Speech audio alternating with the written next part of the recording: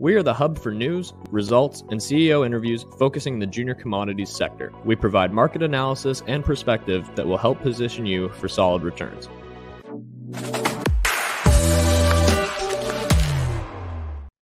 Good morning, everyone. Welcome to Stock Talk. It's Andrew from The Market Mindset.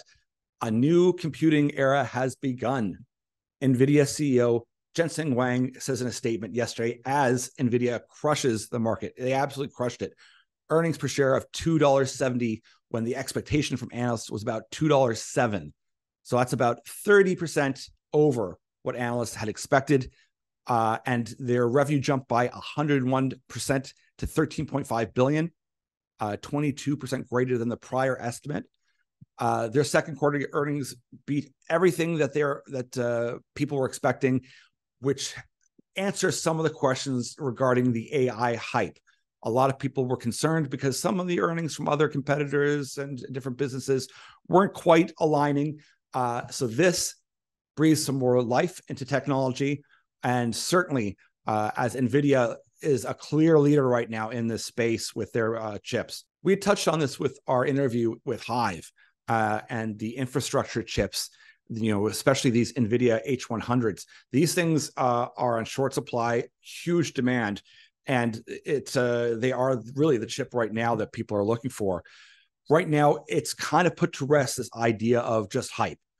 They're really finding ground with this. The market's responding. Their revenue is growing. Overall, this year, Nvidia, the stock market value has jumped more than $1 trillion. And in that period of time, the stock has tripled. Now, this isn't the same as, say, like a junior that can triple on great news. This is a massive company, like $1 trillion. Incredible. So it paints a very positive future for growth and AI, certainly in a specific way, but also leaves in the dust some of the other projects that people are working on that just aren't garnering the attention. But it is a good sign overall long-term. One of the interesting things to note, too, for those that like Nvidia, is that they are announcing a $25 billion stock repurchase plan. So that's over the next year. So that gives you some, I guess, consolation too, that they're going to be going in, buying stock, propping the price up, because they find that their cash flow is so good, they might as well invest in themselves and keep on buying their stock back. So that is certainly a positive thing as far as the stock price goes.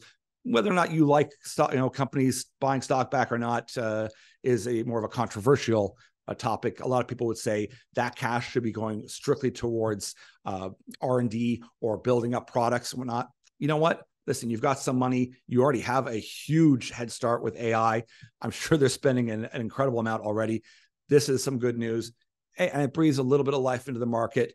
Even though we're very cautious, we know that Michael Burry's got a huge short position on the market, but this breathes a little bit of light.